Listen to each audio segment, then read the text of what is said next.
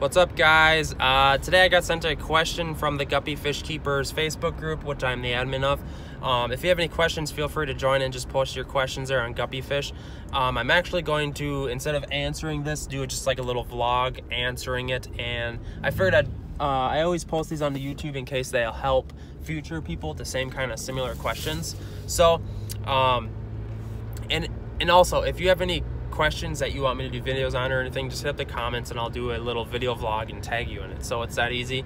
Yes, I'm driving, but it doesn't mean I can't do this. So the question today is, my guppy fish keep dying, and this is posted all the time, and this is kind of just like a basic fish keeping question actually, because chances are if your fish keep dying, something's not right with your tank. Unless you if you've had your tank running for like more than 3 months and you have other fish that are completely fine, then it's the fish. And this is very common with guppies.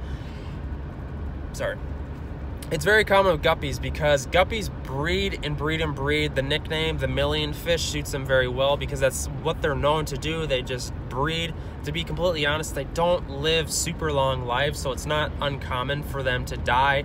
They are a super hardy fish once you get them into established aquarium, and but no matter what, I get some guppies home, and especially from big pet store chain stores.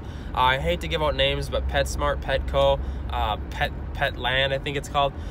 They're really known for this. When you get fish home into your established tank, they just die. It's the fish, guys. It sucks, but a lot of these places, remember, do free returns on the fish dying. Just bring your water in and they will test it.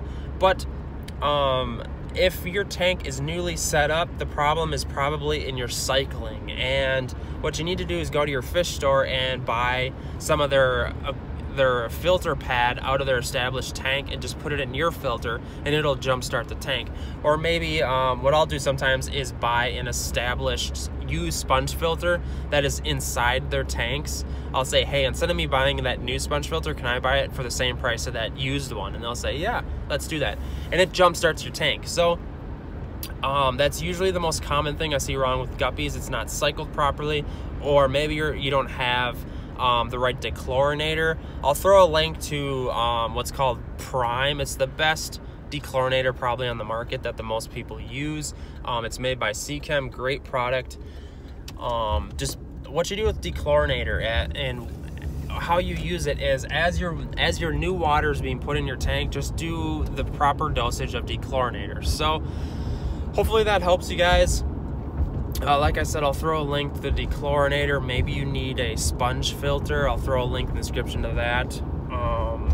What else? I wasn't picking my nose, I was scratching, I promise.